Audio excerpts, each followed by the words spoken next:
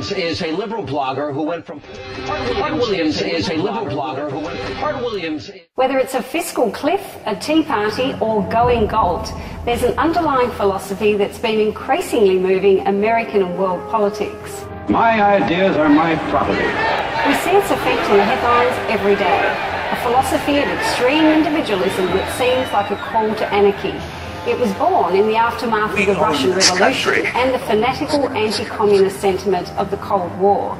It's expressed in the novels Atlas Shrugged and the Fountainhead. It's expressed in such essays as The Virtue of Selfishness, and increasingly it's expressed in the speeches on the floor of the United States Congress. It's required reading in my office for all my interns and my staff. We start with Atlas Shrugged.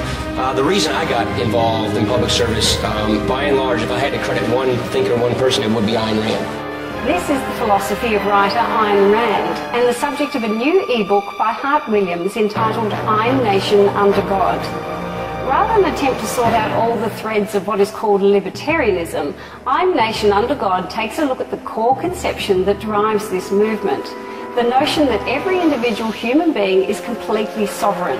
Or, to paraphrase Abraham Lincoln, each one of them was born in a log cabin they built themselves. We are approaching a world in which I cannot permit myself to live.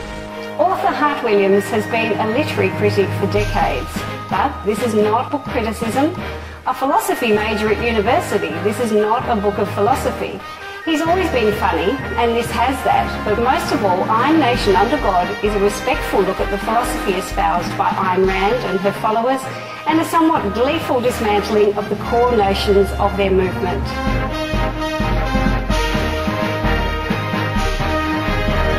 We own this country.